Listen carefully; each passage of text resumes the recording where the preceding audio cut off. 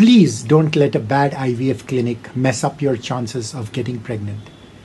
We all know that IVF doesn't have 100% success rates, and there are some biological variables which aren't in our control. So that if you're older, your egg quality is declined, you have poor ovarian reserve, you know that your chances of getting pregnant with IVF are going to be less than a younger woman with good ovarian reserve.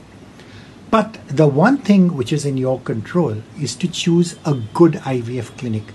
Someone who can treat you properly, who has good quality embryologists, a great IVF lab, and a good clinician who can super ovulate you to maximize the number of eggs you grow and maximize the number of good quality blastocysts we can make for you.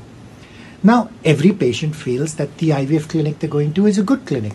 Otherwise, no one would ever go to that clinic. That's common sense. But the reality is that not all clinics are created equal. And it often breaks my heart when we see patients who've had such a good chance of getting pregnant reduce their chances because they've gone to a bad clinic where the doctor didn't know how to super ovulate them, or the embryologist didn't know how to grow the embryos in the lab, as a result of which their chances go down dramatically simply because the clinic was bad. And to add insult to injury, these bad clinics then blame the patient for the failure, saying their eggs weren't good enough or their sperms weren't good enough for some flimsy reason, which is a completely different story they spin when they actually did the first consultation. Because at the time of the first consultation, when they want you to sign up and do IVF, they promise you everything. The sky, the moon, the stars. Of course, you'll get pregnant. Your chances are very bright. And then when the cycle fails, they spin a completely different story. And instead of accepting responsibility, they blame the patient.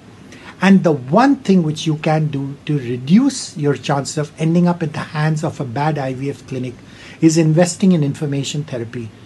Because not all IVF clinics are created equal. And I'm not telling you to become an IVF doctor in order to judge which clinic is good and which is not. Because all you really need to do is to ask one simple question. And the good thing is you don't even need to meet the IVF doctor to ask this question. You can ask the receptionist when you're phoning, or you can actually email them and ask them, do you do only blastocyst transfers for all your patients? And do you provide embryo photos routinely to all your patients? Because the reality is good clinics are proud of the quality of medical care which they provide, and they document that tangibly by giving you photos of your embryos so you can actually start your baby album. But it's the ones who hide, who lie, who say, oh, we don't take photographs, it's not good for the embryos, or the camera wasn't working that particular day. You need to wonder, why are they hiding information? And the reality is they're hiding information because they're not providing good quality medical care.